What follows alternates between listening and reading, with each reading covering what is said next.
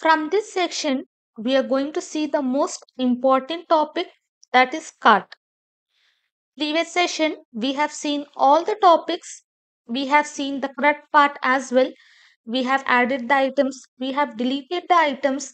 We have updated the items as well as we have displayed the items.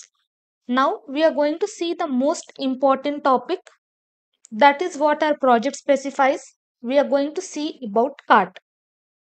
So before moving to cart section, first we are going to see the demo, what we are going to build in this section. Before moving to cart section, first let's see the demo, what we are going to do from this session onwards. Here we have displayed all the products. Inside this view products, all these products are available. Now when I click on this edit button, we are having all this interface. This we have seen.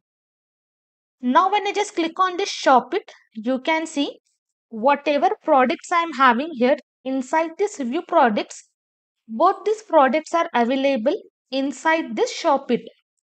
Now if I just add one more product here, I will add headphone. Product I will give 12,000. Choose file. I will select headphone. Add product. Product inserted successfully. I will come to view products. Inside this view products, all these three products will be available as well as edit and delete action is available. Now when I come to shop it, all these three products will be displayed for me. Now this cart is empty. You can see cart value is 0. When I click on this cart, I will have cart is empty. Again I will come to shop it. I will add this item. Product added to cart successfully. Now inside this cart, one item is increased. I will click on this cart. You can see all the features related to this cart is available. I am having the product name, product price, product image, and also I am having the date quantity, total price, and here I am having the grand total. Now I'll just update this one, update to 2. Now I'll just click on update. You can see total price is 50,000, product price is 25,000, and grand total is 50,000. That is displayed.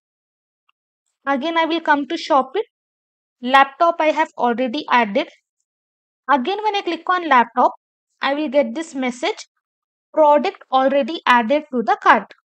Again when I click on cart, only one time laptop will be displayed.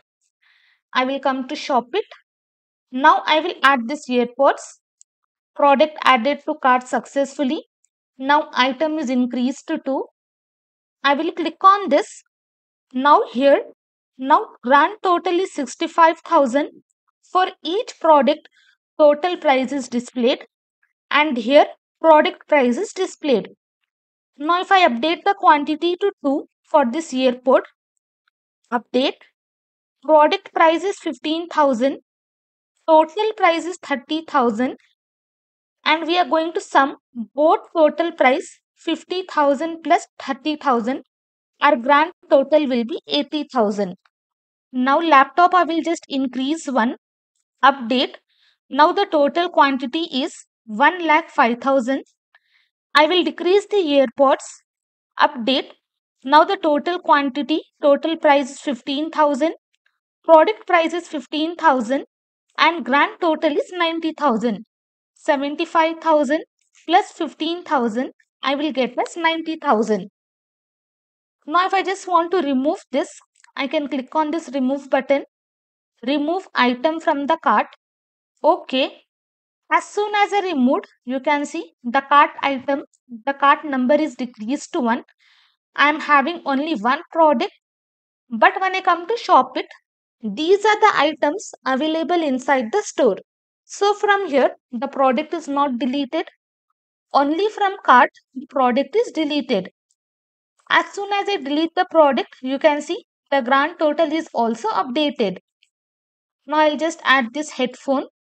Product added successfully. I will come to cart. Now if I just want to delete all the products, whatever I am having inside the cart, instead of deleting one by one, Directly I can click on this delete all. Are you sure you want to delete all the products? Okay, you can see cart is empty. Cart value is updated to 0.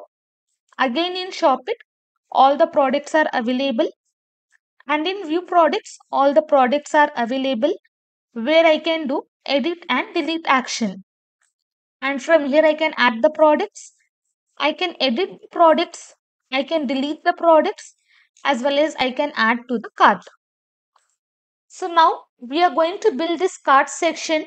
Step by step we are going to construct this entire thing. We are going to see every functionality, how to update the quantity, how to get total price, how to display grand total, and also how to create the table so that data gets inserted inside the table, and using that data we are going to display the data inside our browser, and we are going to perform all the functionalities. That's all for this session. Next session we are going to start with our coding part.